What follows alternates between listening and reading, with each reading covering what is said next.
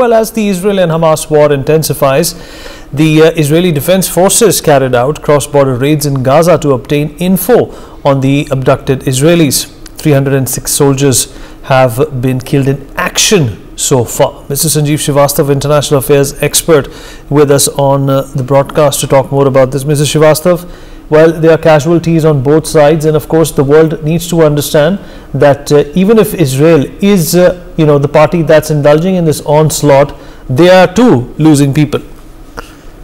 Yes, that is precisely the point, Vineet. You very rightly, mentioned this.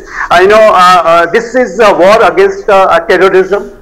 This is obviously is not a war against people of Gaza, and this is not a war between Israel and Palestine. This is not a war between Arab and Israel. I think so. This is real nature of this conflict needs to be understood very, very properly, and it is quite clear that this is a war which has been waged by Israel after a very brutal, barbaric assault on them by this terrorist entity Hamas. And Israel is well within its right to respond to this challenge, and Israel is precisely is doing this. But this, with regard to this UN resolution, Vineet, I think this was calling for some humanitarian pause without recognizing the Israel's right to self-defense, and that's where the US objection came. And I think with this kind of maneuvers, which is obviously backed by China-like countries and other countries are also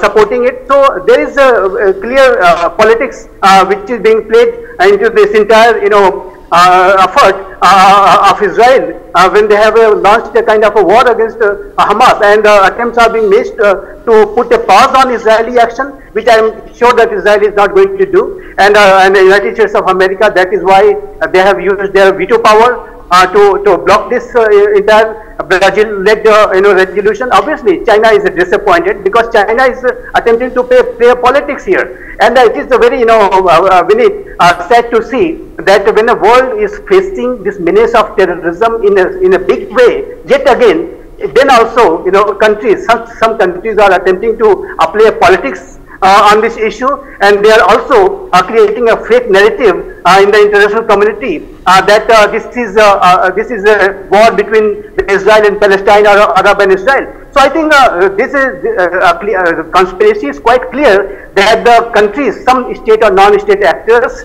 including Hamas, they have conspired hard to isolate Israel.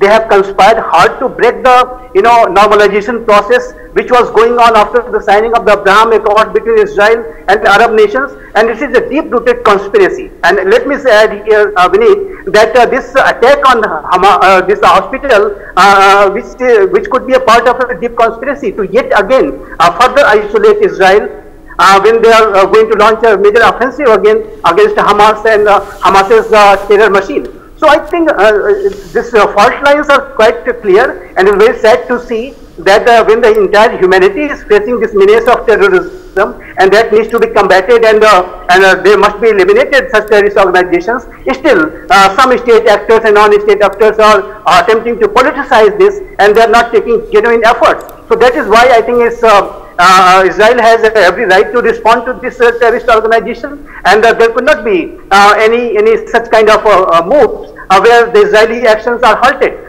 For more such videos, subscribe to the NewsX YouTube channel, hit the bell icon.